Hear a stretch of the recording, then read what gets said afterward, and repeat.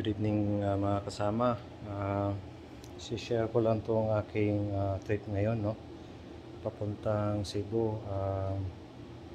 Time check around 5:45. Alis kami ng 6 o'clock dito from Jubail.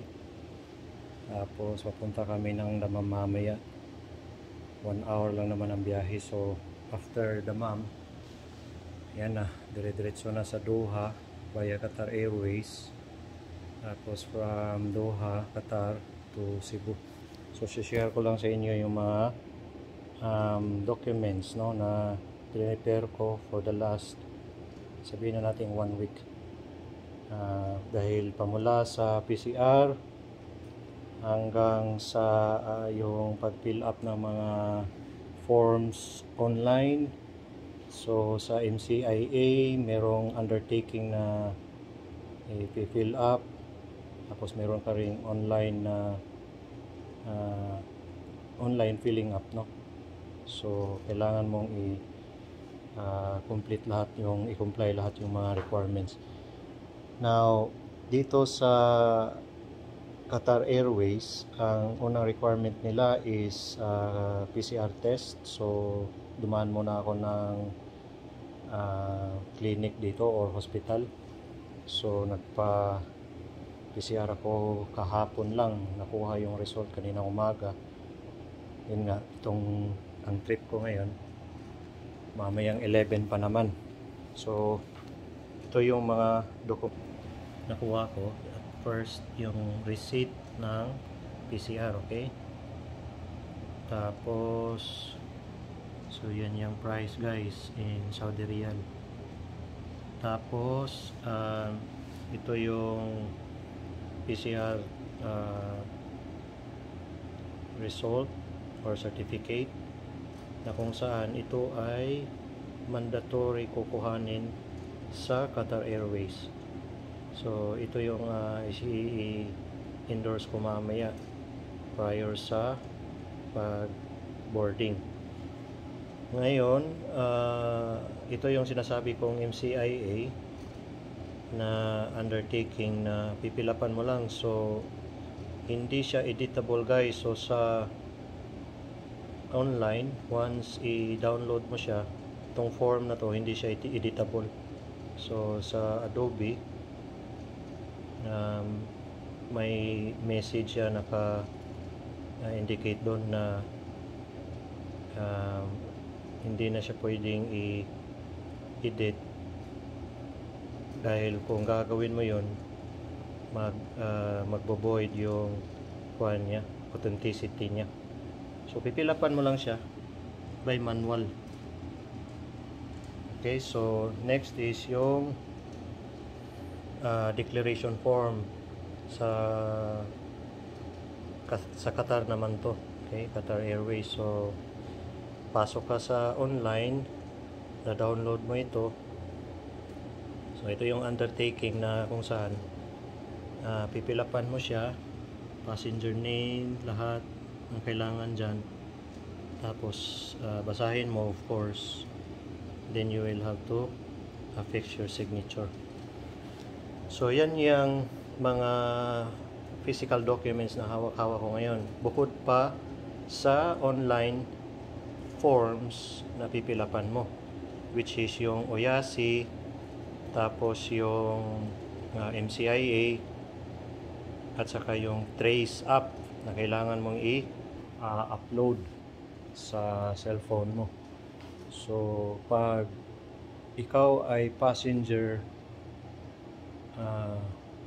directing your flight to Cebu, kailangan mo tong mga documents na ito. So mamaya guys, i-update ko kayo sa airport na, sa Dammam Airport. Update ko kayo mamaya. Tapos kung anong magiging mga masasabi nating information na kailangan, no? Especially sa pag-check-in ng baggage, kung meron ba silang mga restriction. So sana naman wala, no? Except lang sa required kilo na binanggit nila doon sa ticket. So as of now, inintay ko lang yung aming company driver. In 15 minutes time, aalis na kami dito from Jubail to Dammam. Okay, so update ko kayo mamaya. See you guys, and yeah, that's it. Peace. Kaya pala sarap. Okay, just to update guys, andito na kami, papunta na kaming Dammam Airport, no? King Fahd International Airport. So sa ngayon, nasa highway pa kami, heading to Dammam International Airport. So daanan, time check guys is 18:37. So 6:37 PM dito sa Jubail ba Romano? Jubail ba? Jubail. So yan, para at least alam nyo ang condition. This is it. Ito na yung reality. Mapunta na, magkakaroon lang ako ng update mamaya kung anong mga restriction nga. Sana wala naman. Sana kompleto rin yung bit ko mga requirements, pati na yung application dito sa Saudi, yung nasabi nilang tawakal na. Okay, so yan lang muna, at mamaya i-update ko kayo pagdating na doon sa airport na mismo. Okay guys, see you later.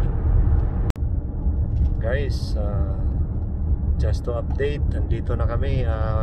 Siguro mga 2 minutes time, darating na kami sa King Fahd International Airport sa Dammam. So time check is 19:08, so that means 31 minutes past kanina, pamula kanina. So within 1 hour and 15 minutes lang naman doon na ride from Jubail to Dammam. Yan, kung tatakbo ka lang ng mga siguro 90 or 100 Romano. 91. Pero kung tatakbo ka ng mga 110, 120, siguro maximum na yan. Maximum na siguro ang 1 hour.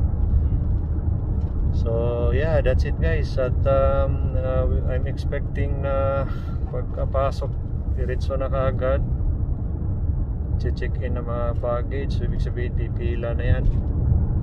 Mag-a-update ako sa inyo mamaya ano magiging resulta dito. But like I said, sa ngayon hindi pa talaga sigurado, no, kung ano ang resulta sa flight ko ngayon mamaya, no. So far naman wala namang info ang Qatar Airways na cancel or any delay sa flight. But like I said, as long as hindi pa tayo naka board, pasok sa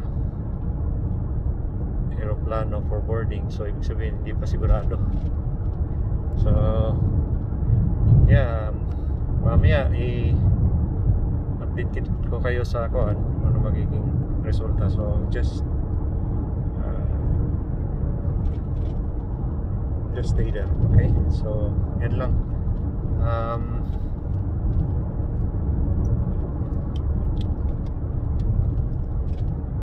Guys, pinutol ko yung video kanina dahil medyo malayo-layo pa pala.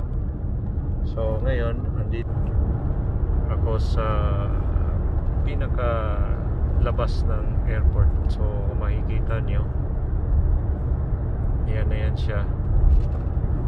So kung makikita nyo sa kanan, may maraming mga ilaw. So yan na yung parking area nila. Tapos in 2 minutes siguro yan na, darating na. So that's it guys. See you later, no, sa pag-check in.